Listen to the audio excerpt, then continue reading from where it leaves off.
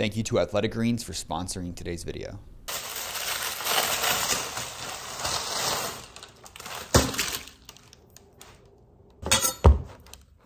I need to get a bread knife, man. But this thing is pretty sharp, so.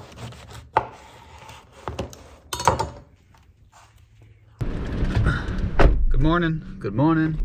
23 minutes away.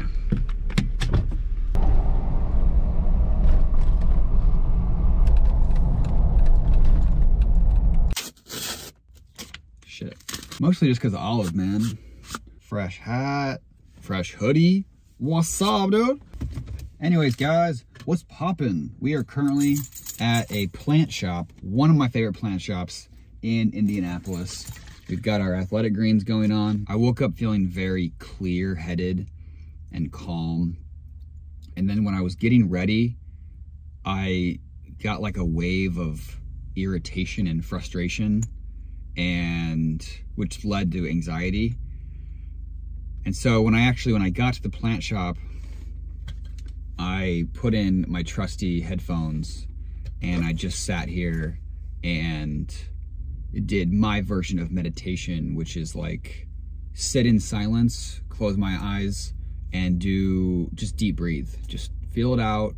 Try to center myself. That's been the most powerful tool dealing with your everyday anxiety. Also, when I have a feeling of anxiety or irritation, sometimes I just try to like observe it, like I'm a passerby next to a river and I'm just watching an emotion kind of flow down the river. And I'm like, you know what? I ain't gonna play in that river today. I'm not about it. Let's rock and roll. Hi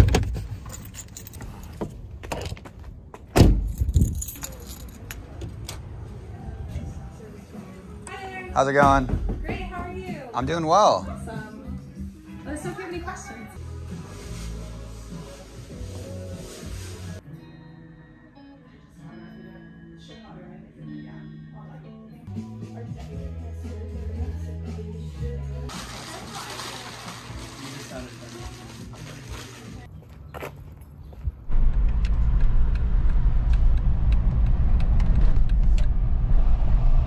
All right, dudes, we are at, we're downtown Indy's right there.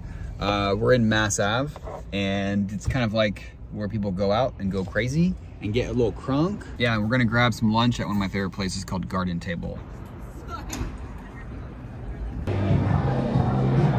you.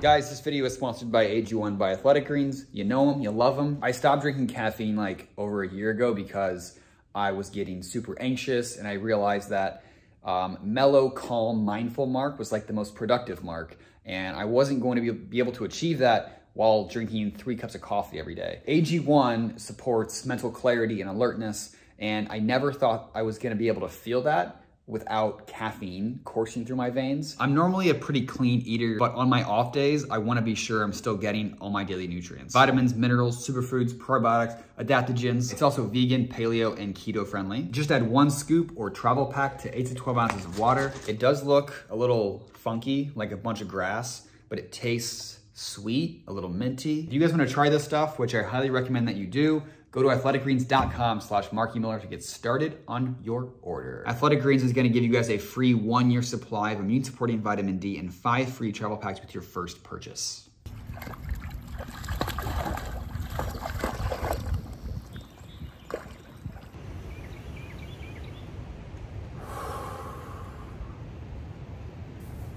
You doing all right there, bud? You doing all right? You thriving? Are you thriving? Oh, good. Oh, good.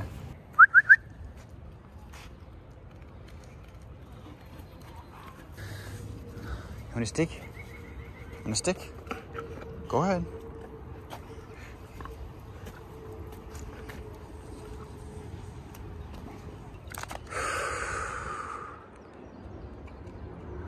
I love this tree for some reason. Nothing like a little nature to make the day better. By the way, this is the plant I got. It's a peperomia, and I'm keeping it in its plastic pot because this pot I recently just got I think it's really cute, but it does not have a drain hole, so. And this is the candle I got at the plant shop too, because it was on sale, and it kind of smells like lemongrass, which is like my all-time favorite smell. And while we're doing a bit of show and tell, this is my childhood dog, Riley. The sad thing is we had to put Riley down when she was like 7.5 because she had some really bad hip issues and she could barely walk. Olive is the same age that we put Riley down. This girl has unlimited energy. She's like not showing any like decline of old age or energy loss, which is great. You're gonna live till you're 100. I picked 3 houses for today. All of them are bangers. They're litty, they're bussin'. The first house we're looking at is this beautiful brick mama in my old neighborhood of Los Feliz. Let's just take a minute to just gander at this gorgeous beast. A reason we're gonna be looking at a lot of houses in Los Angeles is because there's just a huge variety of homes in LA. 6 bed, 7 bath, 15,000 square feet. Oh shit, that's a big ass house, boy. On a ½ acre, and it was built in 1926. We're in the foyer with the world's shiniest wood floors. What do you guys think? Is this stage furniture or is this the previous owner's furniture? This doesn't look staged to me. This looks too like well done to be staged. I think that's like the wet bar for the theater before you walk in the theater. I'm just guessing. I wish we had more pictures of this theater room. I don't like, it looks weird, doesn't it look weird? It's like a strange configuration. This beautiful stone inlaid into your backyard. I think it's called like a Tudor. Whoa, look at this Zen room. And these poofs, I think that's what they're called, poofs. House number 2 is designed by John Lautner. You may have heard of him. He and Frank Lloyd Wright are some of like the 2 most well-renowned American architects. The house is full of groundbreaking innovations, being the first house in the world with an infinity pool, having an entire facade made of frameless glass, walls that can swing open with remote control, and with a driveway that floats in the air. This house is built in 1958. It has 3 bed, 4 bath, 4,700 square feet. This is the aerial shot of the house right here. What it doesn't show you on Zillow is that this property actually has a tennis court. Like 3D doesn't really do it justice, but this is built up like 20 or 30 feet off of the street level. Take a guess at what that is up there. Maybe it's obvious. It's a tennis court. Crazy looking. Do you think these are bumpers? Like so the cars don't run into the side or fall off the thing? The little detail of the fireplace that swoops up there, I'm assuming that you could put like a pillow right there and then just cozy it by the fire. This picture kind of shows what I'm talking about. From the street level, it's just so much concrete going up here. And if we zoom out, you'll notice in Silver Lake, in this area, it's the only house with a tennis court. Home number 3 is probably the most famous house in America, at least one of them. It's called the Ennis House, designed by Frank Lloyd Wright. 3 bed, 4 bath, 8,000 square feet. Again, right in Los Feliz area. Frank Lloyd Wright also designed a lot of his own furniture. And so like these tables and chairs right here, I mean, I can guarantee you that's his work. In a home this large, having like an intimate, low ceiling space like this to just like shoot pool, kind of chill out, I think it's almost necessary. I'm not a big fan of how square and boxy and I don't know, it just looks like a commercial building. Like a really cool commercial building that you would rent out for like a wedding or something. My go-to peanut butter is normally a dark roasted, crunchy peanut butter. I found this one, light roasted. Oh shit, it's very sexy. It's very, oh, we spilled. It's okay. It's very creamy. Creamy and crunchy. That concludes house tours with MarkE. Oh no, we spilled. Get that right there. Get down the rug. You little shit. Yep.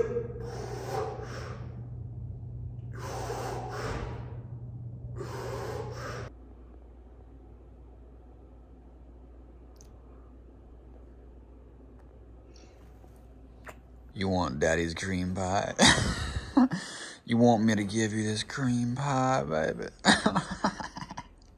Sorry, I'm 5 years old. Uh-oh. I don't know when my light is on. I'm putting you on blast right now, puppy. 12:30. Walk. Man, it'd be so crazy you have to like go outside just to take a shit. But anyways, guys, Thank you so, so much for watching. I'll see you soon. I love you. I see ya. And a bye-bye. Guys, last thing I wanted to mention is that I started a Patreon account. I'll be posting 1 extra video per week on my Patreon account.